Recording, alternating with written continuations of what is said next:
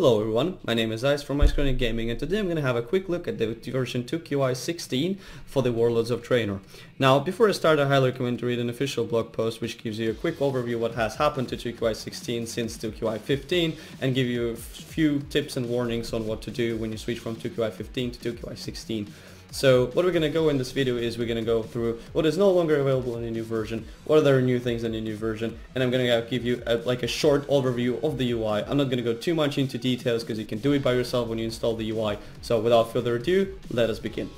So what is no longer available in the new version of Tukui 16? Well, iFintian's run support has been dropped. It is possible that the developers will create an external plugin in the future which will add the support back, so keep an eye on the tukui.org website if that will happen.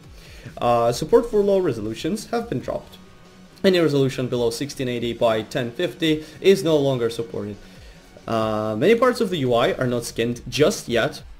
Now, what is new since version 2QI 15? Well, first of all, is now new and improved welcome setup. That's right, there's a new awesome welcome setup. If I press 2QI reset and click reset to default to kind of force you to show the, there's the welcoming setup. It says thank you for choosing 2QI. It is very short right now and involves two steps, and the last step is a finishing step. So first step is here, it applies essential settings, click apply. Second step applies the correct chat setup, and the last step is to finish the whole thing. So it reloads the UI and positions everything just perfectly.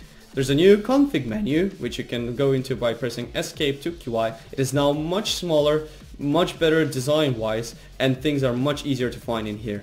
You can now configure action bars to your liking, in the sense that you can now remove the side action bars by mouse overing the action bars and finding an arrow pointer. By clicking that, you can hide or show the right or left action bar. There's also a pretty neat feature which you can use if you hold and press shift and then click on the arrow near the action bar. It will hide first two action bars, first two buttons. So this way all the way down, same goes to the right thing, which is pretty neat feature, I have to say, without going into the config file, without reloading your UI, allowing you to automatically set the specified amount of action bars, action buttons you want to have. When you go to 2QI move your UI, you have lots of different options here to move. Like you can position the object tracker, you can position your extra action button, but then when you first moved it, you can't really put it back. I mean, you don't really remember exactly the exact position, and there is no grid and numbers to remember to actually position it back to its default settings. So the only option that I was found, and probably it was a noobish option, I always deleted the config file to make sure that the whole UI would be reset and I had to restart everything again. But now what you can do is that you can right click on the object and it will return to its original position. Now the next feature is new 2QI help command. Now when you look at the chat and you type /2QI, it brings the small 2QI commands where you can see the commands you can type and a short description. The real UI is still /RL. Ability to select textures, font for frames. Now when you go to escape 2QI and select, for instance, unit frames, at the bottom here you can see that you can select different textures for different elements. Not unfortunately, but for the showcase purposes, I only have 2QI add-on enabled right now here, but you can add different textures and change them however you want, the way to your liking. You want to have a flat or something like that, you're free to change it now through the in-game config. You no longer need to go and modify certain files. And you can also change the font, so there's a 6 default fonts installed which you can use depending on the way you like it or you're not, so you're free to choose whatever you want here. You can now set your data tags directly in-game with the 2QI DT command. So when you type 2QI DT command, you can see these bars turn green. Now what this means is that when you right click on the bar, you can select what data tags you want to show.